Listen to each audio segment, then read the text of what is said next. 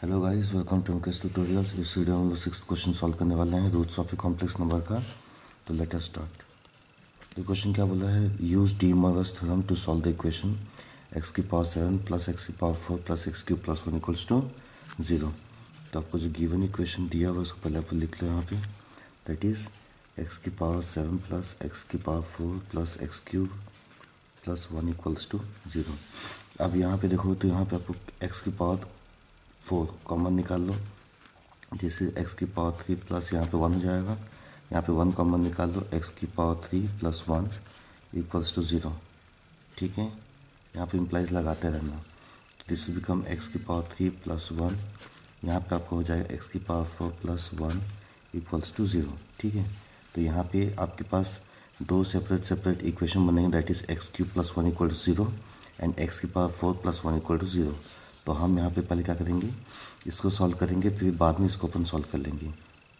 तो यहाँ पे सॉल्व करो पहले एक्स की पावर 4 प्लस 1 इक्वल्स टू 0। तो यहाँ पे हम क्या लिखेंगे, एक्स की पावर 4 इक्वल्स टू -1, जिसको हम क्या लिख सकते हैं, देखो तो further x equals to -1 power में 1/4। ठीक है, तो यहाँ पे एक्स देखो अपने क्या हो जाएगा, देखो यहाँ पे क्या लिखा है, -1 लिखा हुआ है। तो यहाँ पे अगर आप देखोगे तो इसको हम क्या लिख सकते हैं, this can be written as -1 plus 0 into I power में 1/4, ऐसा लिख सकते हैं। ये अपना क्या है, रियल पार्ट है। तो यहाँ पे 0 एंगल, यहाँ पे अपना होता है पाई, यहाँ पे पाई/2, यहाँ पे लिखो 3 पाई/2। ओके, ये अपना कॉस वाला फॉर्म है। तो कॉस की वैल्यू 0 पे 1 होती है और कॉस की वैल्यू पाई पे क्या होती है, -1। तो सिंस यहाँ पे कॉस पाई आएगा तो मुझे ये चेक करना कि साइन पाई पे अपना ये वैल्यू 0 आता है कि नहीं। तो साइन की वैल्यू यहाँ पे और यहाँ पे दोनों वैल्यू क्या होती है, 0 होती है। तो ठीक है, एंगल विल बी पाई। तो यहाँ पे लिखो this is cos pi plus I sine pi, और यहाँ पे लिख लो पावर में 1/4। अब यहाँ पे डी मॉर्गन अप्लाई करेंगे, but before applying De Morgan theorem मुझे करना है कि इसको जनरल वाले फॉर्म में चेंज करना है, that is cos of 2n pi plus pi. Okay, इसको ब्रैकेट में ऐसे खोल के इसको बंद कर लेना, प्लस आई टाइम्स साइन, यहाँ पे एंगल 2n पाई का एडिशन करो पाई के साथ, that is 2n pi plus pi. यहाँ पे इसको क्लोज कर लो, यहाँ पे लिखो पावर में 1/4। ठीक है, अब यहाँ पे डी मॉर्गन अप्लाई कर लो। तो यहाँ पे लिखो बाई डी मॉर्गन्स थ्योरम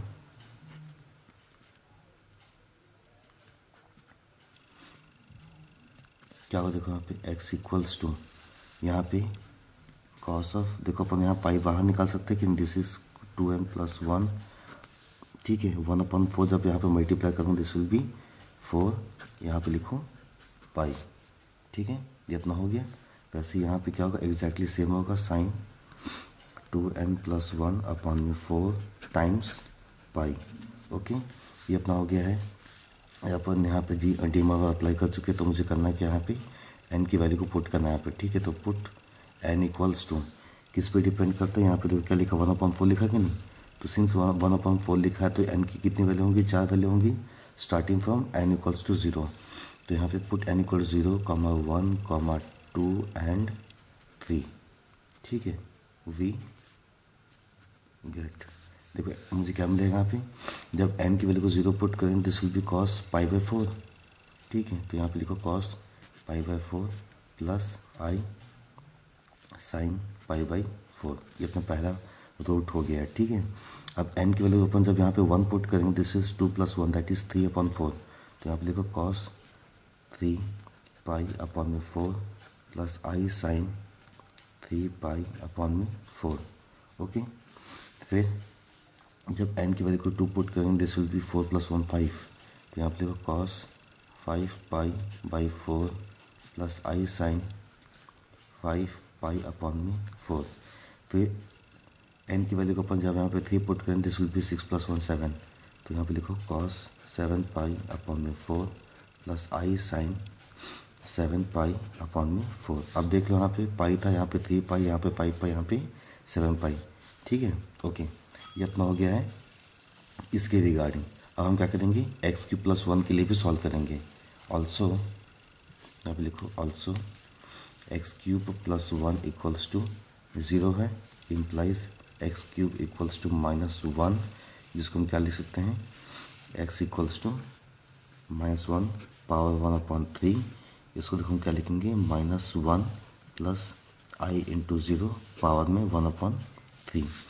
तो यहाँ पे आपका x क्या हो जाए, देखो यहाँ पे अगेन यहाँ पे -1 दिया, this is cos pi plus I sine pi, power में क्या आएगा 1/3 आएगा।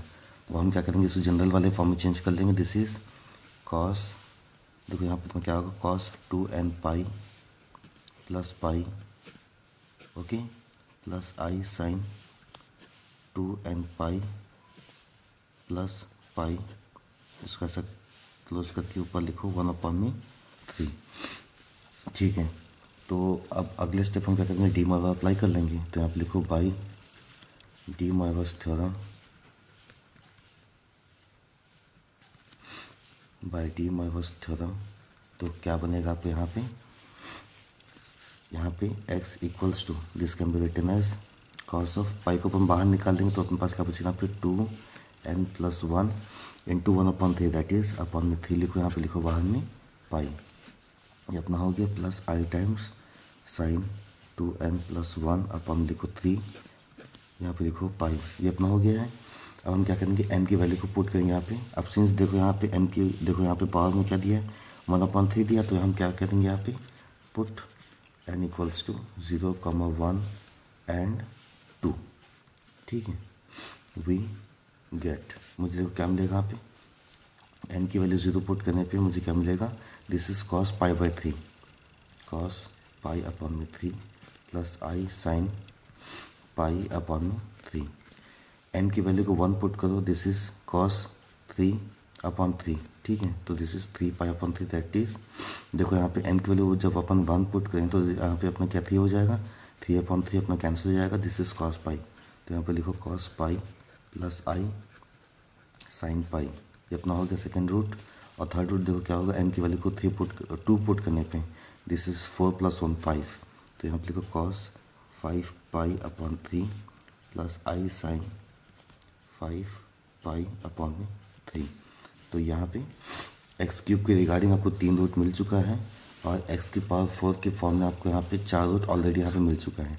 तो ये 4 रूट्स प्लस यहाँ पे जो 3 रूट्स आपको फाइनली मिला है, इसको कंबाइन करने पे मुझे कितने रूट्स मिलेंगे, 7 रूट्स मिलेंगे। और देखो क्वेश्चन को पूछा गया था x⁴, तो बस ये 7 रूट क्या होंगे, इसके आंसर्स हो जाएंगे। तो आई होप आपको इस वीडियो में काफ़ी कुछ मालूम पड़ चुकी होंगी। वीडियो पसंद है तो इसको लाइक करिए, अपने दोस्तों में शेयर करिए, and thank you for watching this video.